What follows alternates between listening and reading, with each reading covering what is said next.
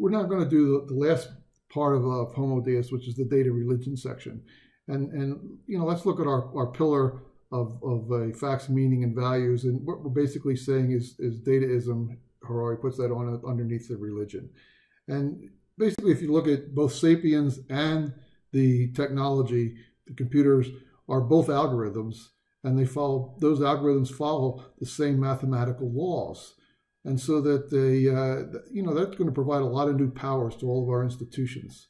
And Harari says it also provides us with kind of the holy grail, right? Where we have a single overreaching theory that unifies all scientific disciplines, from literature and musicology to economics and biology.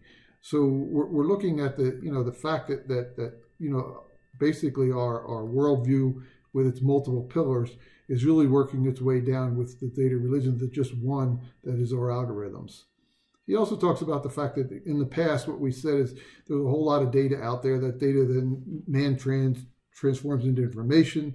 That information gets updated into knowledge, and then the knowledge gets updated into wisdom. And that's how it works. And what he's saying is that what we're seeing is that there's just way too much data out there for humans to even be able to turn it into meaningful information, and that we really need the technology. The technology is the only thing that can do it. So that it also means that all of our institutions, our political, economic, and social institutions, are really becoming data processing systems. And therefore, he compares the fact that, there's centralized as one of the options for dealing with this, the centralized system.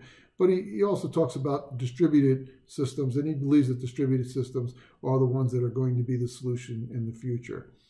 And then, so what we're saying is that we have Google, Facebook, and Amazon are basically distributed systems that are going to be making the decisions for us using their sophisticated algorithms. And that's one of the possible futures.